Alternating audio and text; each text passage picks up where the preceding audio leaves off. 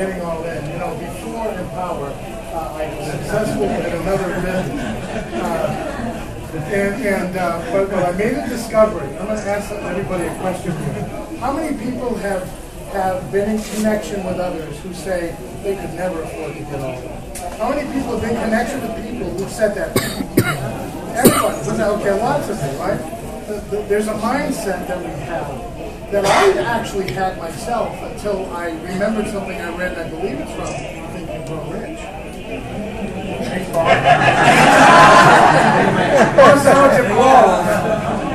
And, you know, sometimes we think that our own limitations are the proper measure of limitations. When you're exposed to people who say, I can't afford it, you tend to start thinking, well, because nobody can afford it, so why should I even upgrade because nobody can afford it? Number one, that's your conviction, what you just said. Okay, change it. You can change it instantly because it's a choice. But here's what lies underneath that conviction.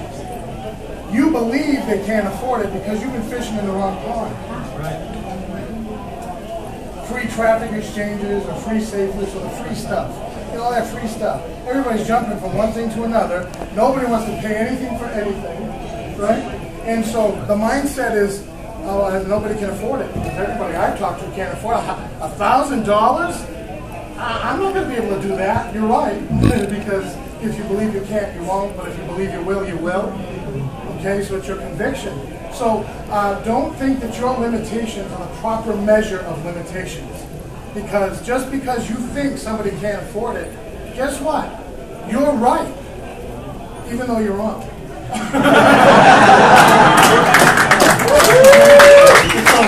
it's a mindset. So get all in, even if you have to, because I did, borrow it. I borrowed it. But guess what? I made it back the week I borrowed it and profited after that. Because I made the decision to get all in. And so can you. So get all in, not just up to the 1,500, oh, the 3,500, I don't know. All in. And watch the magic in your own commitment and conviction.